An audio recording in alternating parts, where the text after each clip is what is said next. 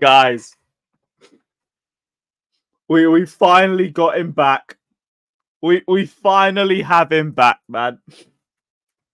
I've waited years to see a reality where Thomas Tuchel is managing my club, but we take the country, I guess. That will do. That will do. For the first time, we have an appointment that I believe in. We've got Super Tommy Tuchel. He knows exactly what we need. Cole at the back, Palmer in attack. We gotta figure out the last line because there's no league.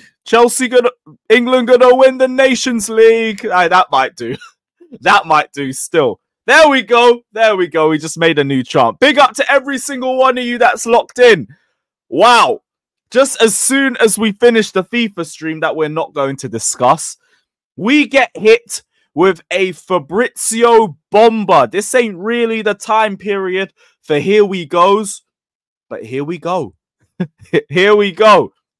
Thomas Tuchel has completed the agreement to become new England manager.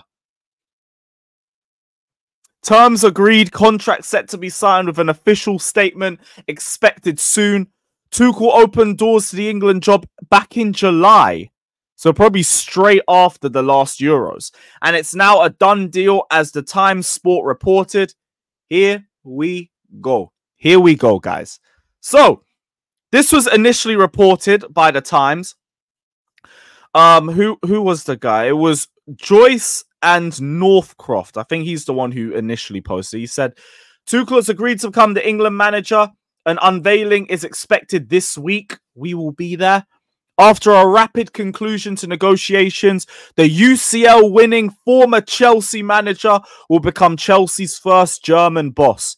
The appointment of Tuchel will end the uncertainty that has swirled around the England post since Gareth Southgate's resignation in the summer.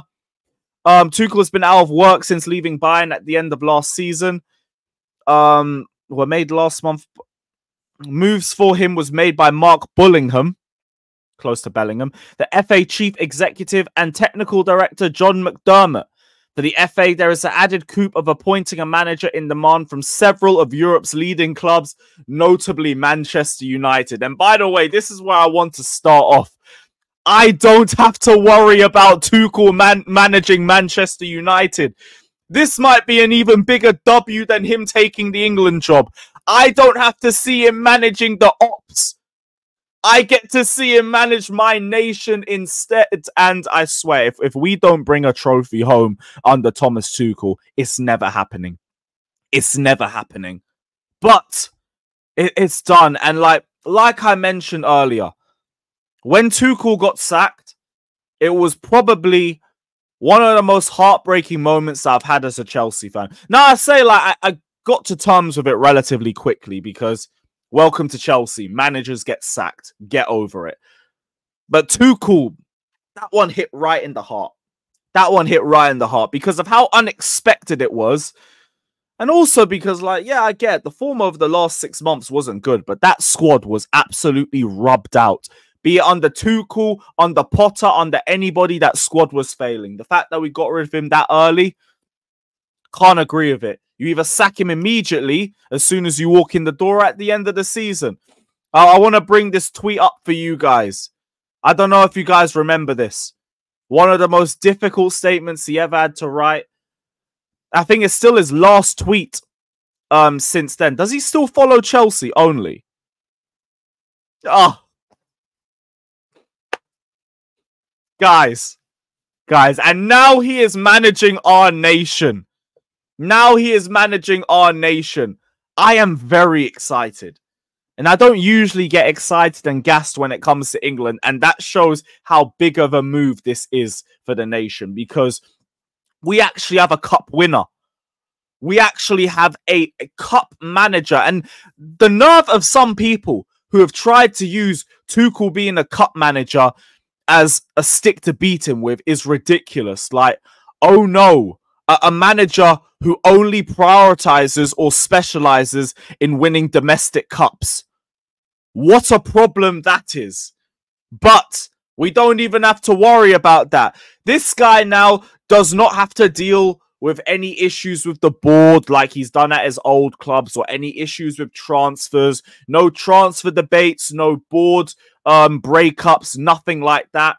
All he has is a squad of good players that he can set up in his own way. And yes, I get it. He is a defensive coach.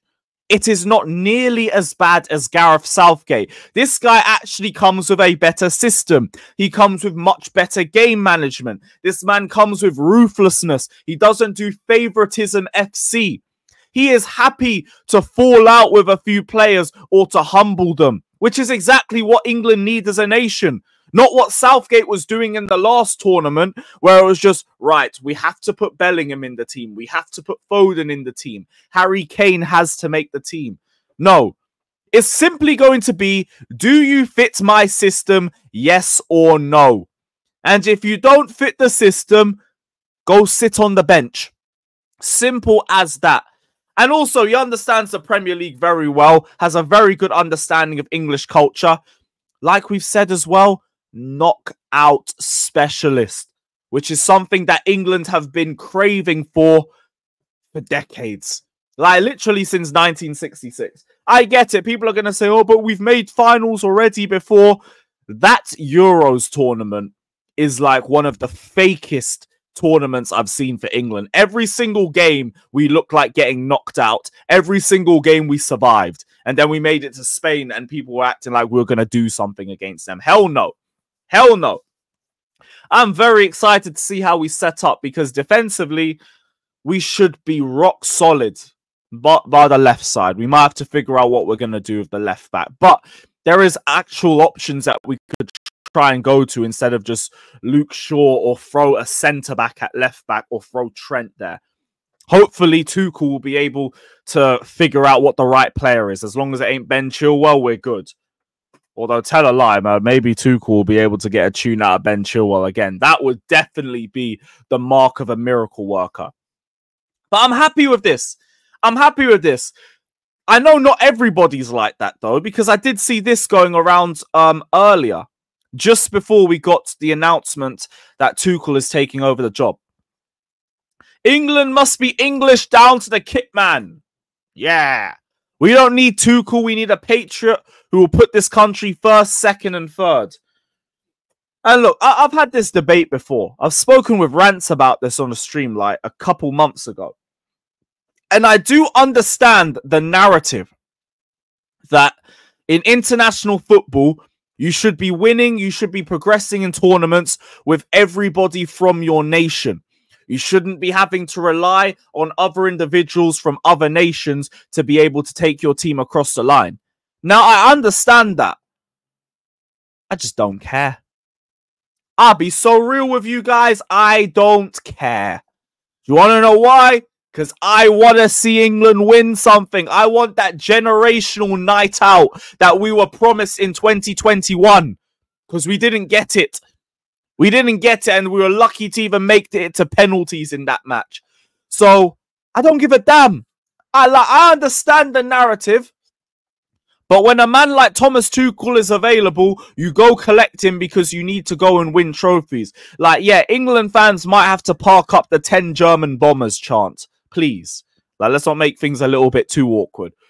Past that, I don't give a damn. Because look at our options.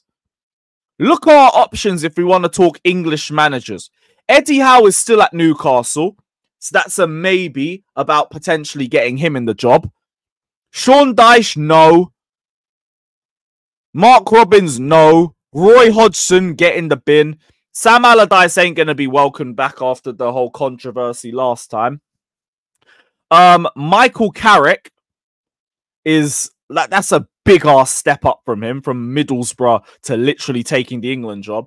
The only available option that's even semi-realistic is Graham Potter. And Graham Potter's still getting his payout money from the Chelsea sacking.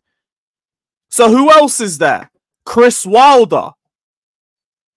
Why is Guardiola there, by the way? I don't understand that one at all. Lampard and Gerrard. Ha ha! Ha ha! All due respect to Super Frankie Lampard. But he ain't a super gaffer. So, is this what we want to bring? Is this what we want to bring instead? Or are we just going to suck up our pride and be like, yeah, you know what? We had to look a little bit further than our borders to try and find somebody that might be able to take football home. Man are doing It's Coming Home every 2 years for the only thing to come home being the England squad. Let's suck up our pride for once. Because we act like football is predominantly English made and everything, and we run football, but we don't ever win anything. We never win anything. We have one literal trophy in English football history, and it's a World Cup. One World Cup. That's it.